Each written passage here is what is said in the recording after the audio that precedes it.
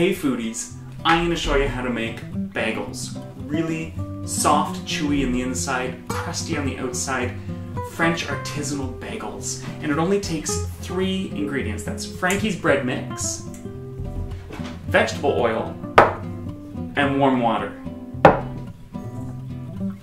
You can catch the recipe up here, or you can see in the description below. But we're going to start by mixing our bread mix and the oil and the water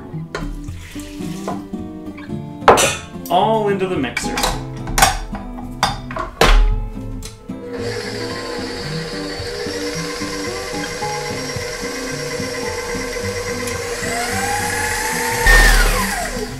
Okay, so it's all mixed up, and you can see just how sticky and gloopy it is. It's the exact same consistency, and it's the same recipe for making loaves of bread, buns, bagels, baguettes, you name it. If it has yeast in it, the Frankie's bread mix is the way to go.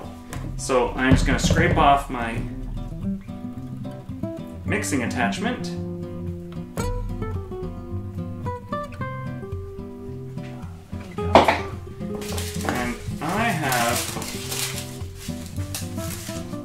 Squares made out. And these parchment squares are great for scooping bun-shaped or bagel-shaped rounds. And I've got my ice cream scoop.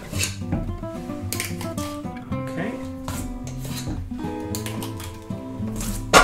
This recipe can be doubled, tripled, quadrupled, quintupled, as many times as you want. You'll just get more and more and more bagels. You could do bagels with some of them, you could do buns with another, you could do a loaf of bread with one. It's really up to you. I really like the bagel because of the next step after this.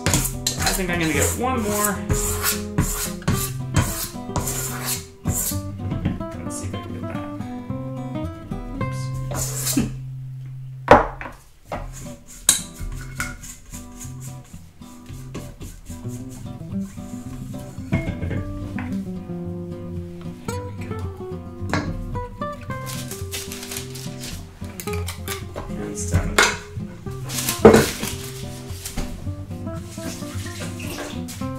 So with wetted fingers, you just want to lightly touch each one, and that's just to smooth them out, and the wet fingers will keep your hands from sticking to the dough. And then you're pressing them down.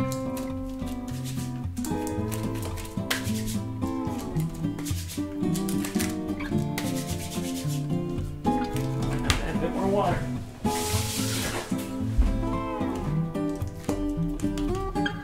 Okay, now for the whole part of the bagel. It's really fun. Wet finger, has to be wet. Stick it in, and twirl your finger around. Now I use the next finger for the next one. And I use the next finger for the next one, and the next finger for the next one, and then I use the other hand.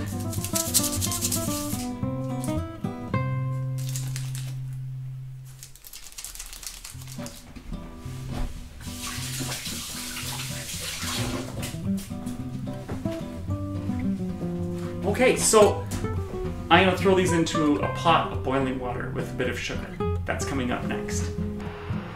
So I've just set up my water, and you can see it's boiling already. I'm going to take just a couple tablespoons of sugar and stir them up. I'm just going to use my spatula because I'm going to be using that in a minute. The original recipe calls for honey, and I don't actually have any honey with me right now, but so I'm just using some granulated white sugar. So you want to start by plopping each bagel into the water.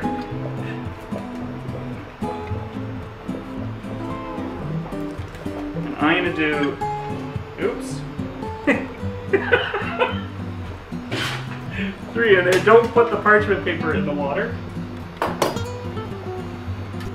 Okay, so they were in for about a minute on each side. I've flipped them over at the 1 minute mark, and then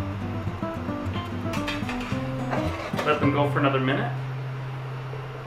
Okay, so I'm gonna put the rest in.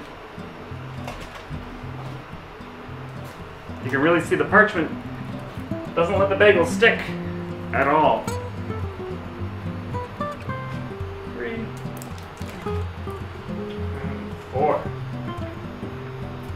So I'm gonna let those go, and while these are still cooling, I'm gonna add some sesame seeds.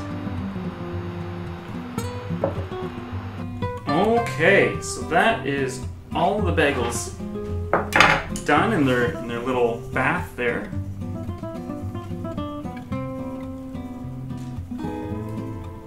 A few more sesame seeds. These are going to go in the oven at about 425 for about 20 minutes, and we're going to see what they'll look like when they come out.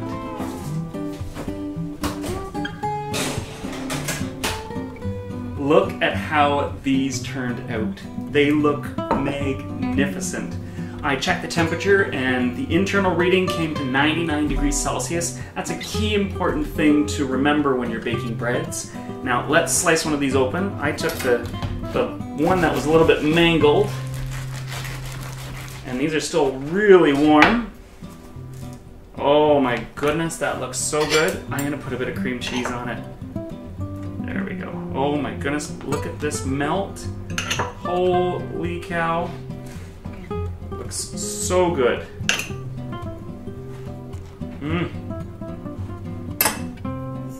Salt. And pepper. Let's give this a try.